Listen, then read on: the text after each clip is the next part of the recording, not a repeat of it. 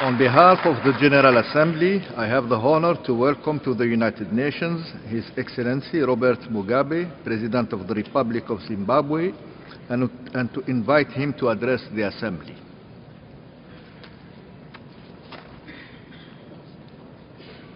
Mr. President.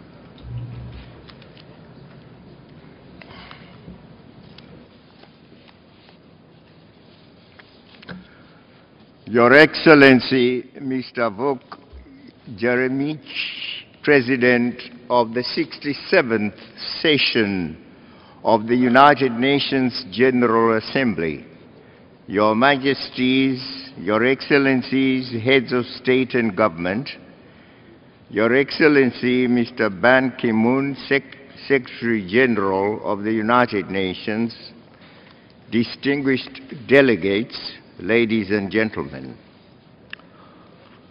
On behalf of my delegation and on my own behalf, may I extend to Your Excellency, Mr. Jeremic, our warmest congratulations on your election as the President of the 67th session of the United Nations General Assembly. Your extensive experience in both regional and international affairs will undoubtedly enrich the debate and proceedings during this session.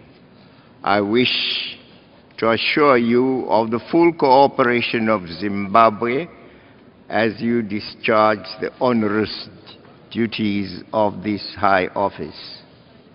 Mr. President, if you might allow me, may I preface my speech with reference to the most glowing and most moving speech address we listened to from the President of the United States yesterday, the import of which was to get us to condemn the death, the tragic death of the United States ambassador to Libya.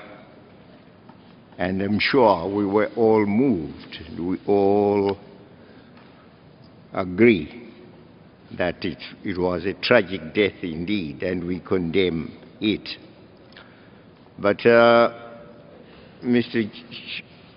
President, ladies and gentlemen, a year ago, we saw a barbaric and brutal death of the head of state of Libya, a representative of his country, a member of the African Union. That death occurred in the context in which NATO was operating supposedly in order to protect civilians. As we, in spirit, join the United States in condemning that death, shall the United States also join us in condemning that barbaric death of the head of state of Libya, Gaddafi? It was a loss, a great loss to Africa,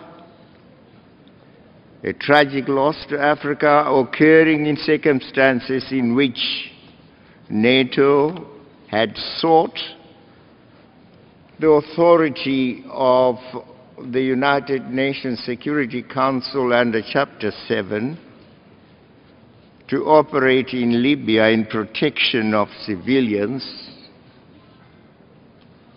who were said to be at the mercy of the government of Libya led by Colonel Gaddafi. The mission was strictly to protect civilians.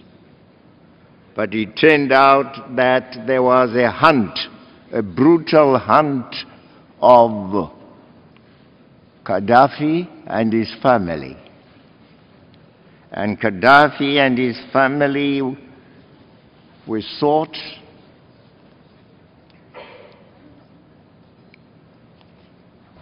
NATO caught up with them. They suffered the brutal deaths that we know about, Gaddafi and some of his children.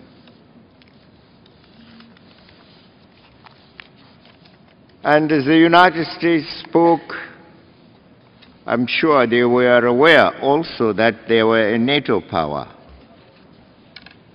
that they, alongside other NATO powers, had the authority under Chapter 7 to operate in protection in Libya in protection of civilians. But did it turn out to be that? In a very dishonest manner, we saw Chapter 7, the authority given under Chapter 7, being used now as a weapon to rout a whole family, to commit the murders that occurred in the country. Bombs were thrown about in a callous manner, and quite a good many civilians died. Was that the protection that they had sought under Chapter 7 of the Charter? So, the death of Gaddafi must be seen as in the same tragic manner as the death of Chris Stevens. We condemn both of them.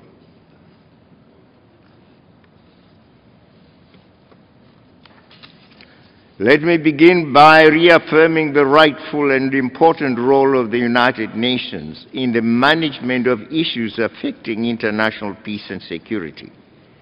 In the quest for a more just and equitable international order, Zimbabwe remains strongly opposed to unilateralism and is committed to multilateralism. We therefore would like to see a United Nations that continues to be a guarantor of world peace and security and a bulwark in the fight for justice and equality among nations. It behoves us all, therefore, to take the necessary steps to ensure that the United Nations is not marginalized on international issues. Equally important, the United Nations must in future never allow itself to be abused as it was in the case I've referred to, where NATO sought under Chapter 7 authority to protect civilians, and nay, it did not turn to be that. Nations must in future never allow itself to be abused. The United Nations Security Council must never in future allow itself to be abused by any member state or group of states that seeks to achieve parochial partisan goals. The Charter of the United Nations clearly stipulates that it is as an international body that should work for the good of all the peoples of the world, big and small. Mr. President, we recognize that there are existing and emerging threats and challenges that continue to frustrate our individual and collective efforts to attain greater economic development and social progress, as well as peace and security. but the increasing trend by the NATO states, inspired by the arrogant belief that they are the most powerful among us, which has demonstrated itself through their recent resort to unilateralism and military hegemony in Libya, is the very antithesis of the basic principles of the United Nations.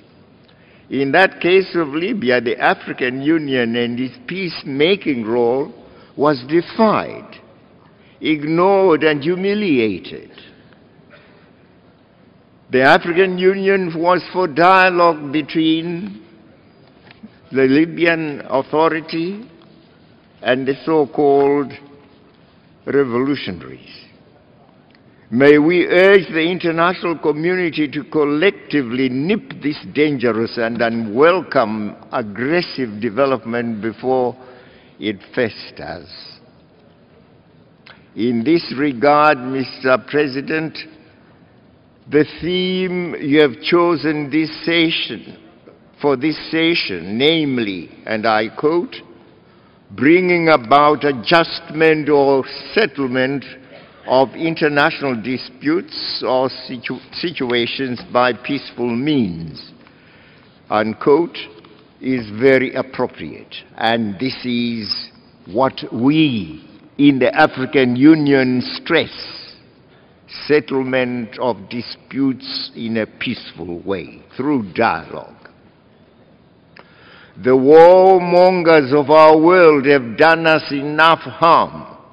Wherever they have imposed themselves, chaos in place of peace has been the result.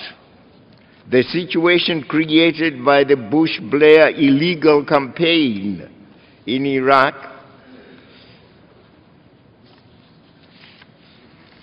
illegal campaign undertaken because it was alleged that Saddam Hussein had weapons of mass destruction, when it was well known to these two and their governments that he did not have such weapons.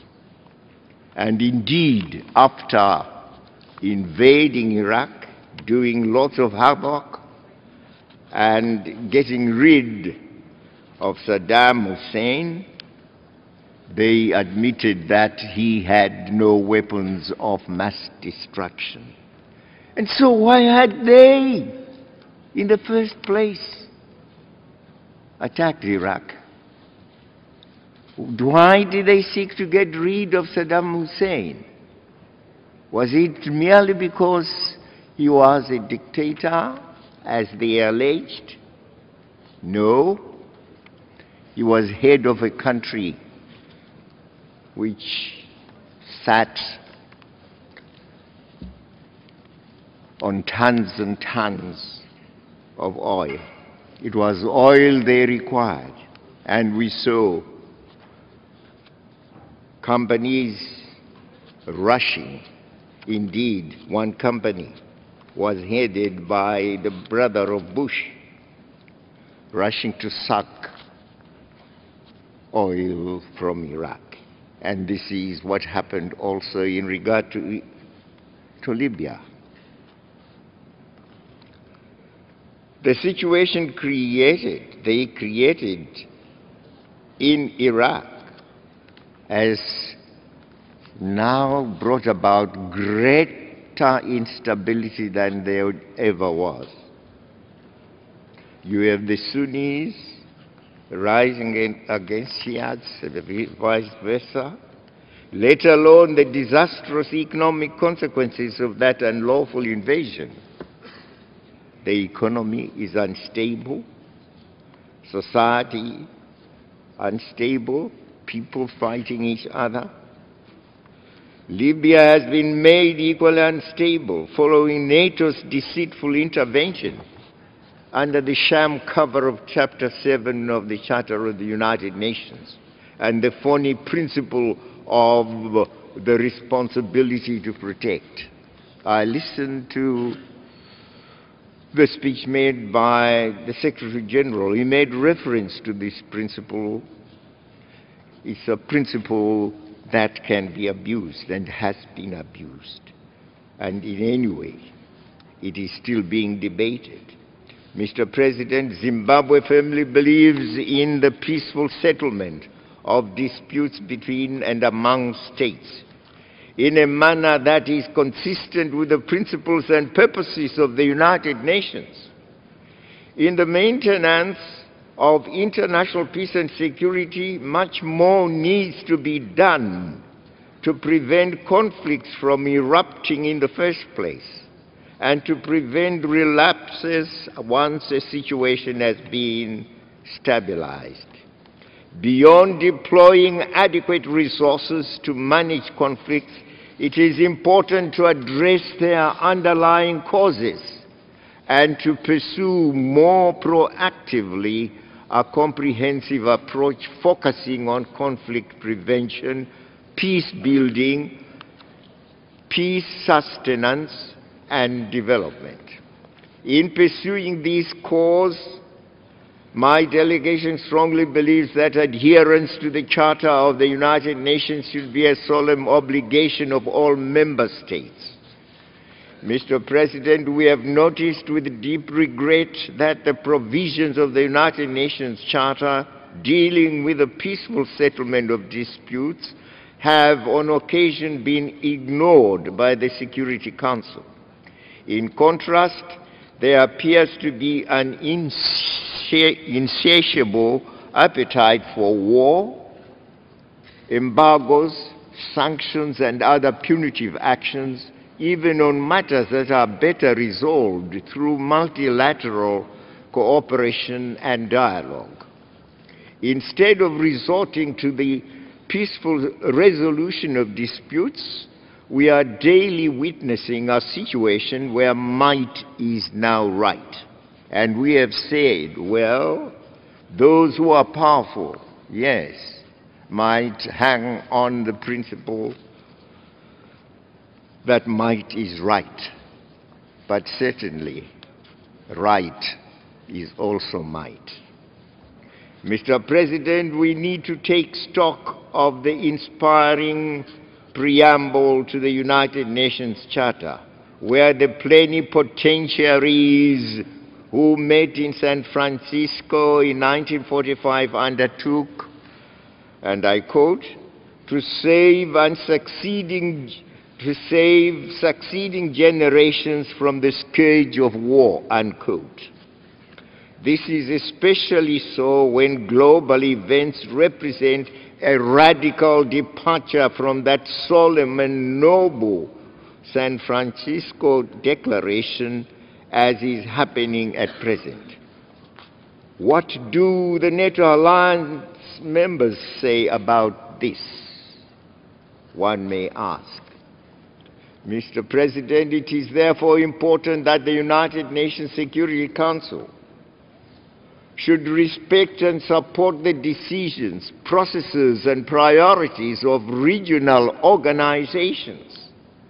In contrast, recent events, as has already been stated, particularly with reference to Africa, have demonstrated the scant regard that is given by the United Nations and certain powerful members of the international community to the pivotal role of regional organizations. Effective cooperation between the United Nations and regional organizations will only become viable and sustainable when developed on the basis of mutual respect and support, as well as on shared responsibility and commitment. Mr. President, it is regrettable to note that certain unacceptable concepts are currently being foisted upon the United Nations membership in the absence of intergovernmental mandates. For instance, there is no agreement yet on the concept of responsibility to protect, especially with respect to the circumstances under which it might be evoked. We are concerned by the clear and growing evidence that the concept of responsibility to protect has begun to be applied and seriously abused, thus inevitably compromising and undermining the cardinal principle of the sovereignty of states and the United Nations Charter principles of territorial integrity and non-interference in the domestic affairs of countries. Mr. President, for the international community to successfully deal with global economic, social, security and environmental challenges, the existence of international institutions to handle them and a culture of genuine multilateralism are critical. The United Nations, its specialized agencies and international financial institutions are the only instruments available for responding effectively to the global challenges we face in this global village. It is therefore critical that these structures are reformed and realigned in response to both global challenges and our contemporary realities in order to enable them to better serve our collective interests. Mr. President, this august assembly is the most representative organ within the United Nations family. We must therefore dedicate ourselves to finding consensus on measures to revitalize it so that it fulfills its mandate in accordance with the provisions of the Charter. We wish to reiterate our deep concern that the mandate, powers and jurisdiction of the General Assembly are shrinking as a consequence of the Security Council gradually encroaching on the Assembly's areas of competence. This, in our view,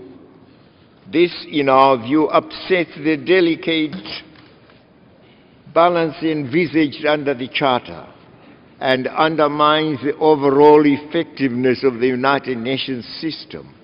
The General Assembly must remain the main deliberative policy-making organ of the United Nations. Mr. President, we have been seized with a debate on the reform of the Security Council for far too long. My delegation fully supports the current intergovernmental negotiations on the reform and expansion of the Security Council. However, we wish to caution against an open-ended approach which shortchanges those of us from regions that are not represented at all among the permanent membership of the Council. Zimbabwe stands by Africa's demand for 2 permanent seats, complete with a veto if the veto is to be retained, plus 2 additional non-permanent seats as clearly articulated in the Ezulwini Consensus and the Sirte Declaration.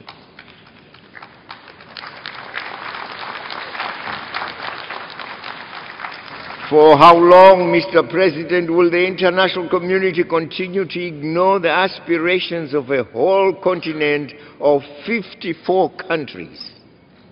We shall not be bought off with empty promises, nor shall we accept some cosmetic tinkering of the Security Council disguised as reform. It is indeed a travesty of justice that the African continent, which accounts for almost a third of the membership represented in this august assembly, has no permanent representation in the Security Council. Is this good governance at all? Is this democracy? And is it justice? My delegation condemns unreservedly the economic sanctions imposed against my country and people in an unjustified effort to deny them the chance to fully benefit from their natural resource endowment.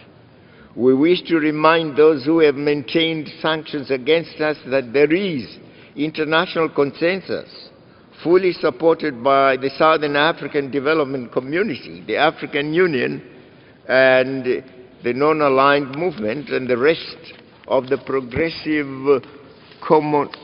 the progressive world that these sanctions must go. And we hope that the sanctions, Mr. Chairman, will go.